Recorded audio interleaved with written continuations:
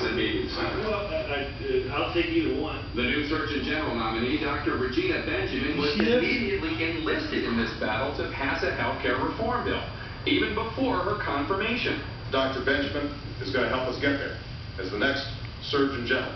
The founder of a rural health clinic in the shrimping town Bayou La Batterie, Alabama, Benjamin is the immediate past president of Alabama's State Medical Association, and in 1995 was a World News Tonight Person of the Week.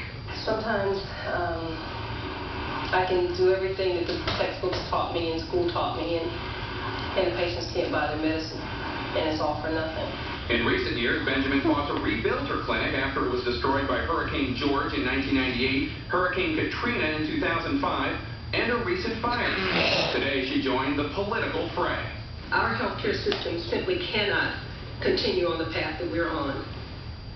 The Democratic leaders with whom the president met today all left the White House pledging that they would have their health care reform bills passed by the August recess. House Speaker Nancy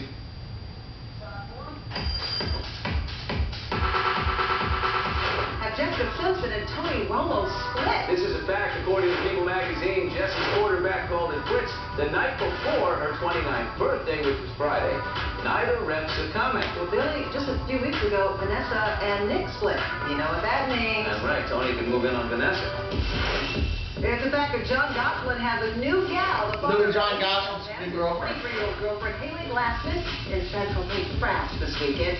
She's the daughter of the doctor who performed Kate Tummy-Tuck. And this is a much different picture of Haley, a mugshot. It's a fact. She was arrested in 2005 for possession of marijuana. The charges were dismissed. Okay, John's been seen in San Jose with Haley. Do you have any comment? They've been holding hands.